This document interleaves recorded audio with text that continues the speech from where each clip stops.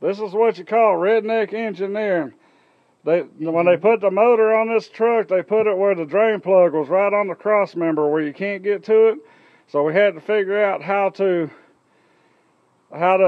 get the oil out of it to do an oil change. So what we did, we took a hose, hooked it up to a shop vac, and gonna suck the oil right out of the motor.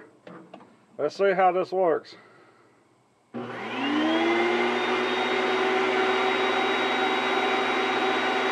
There's the oil coming out.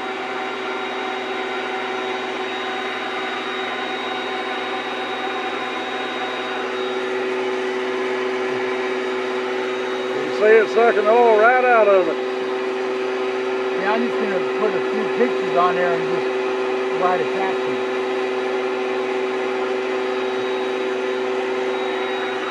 This is one way to get the oil out of a vehicle when you can't take the drain plug out.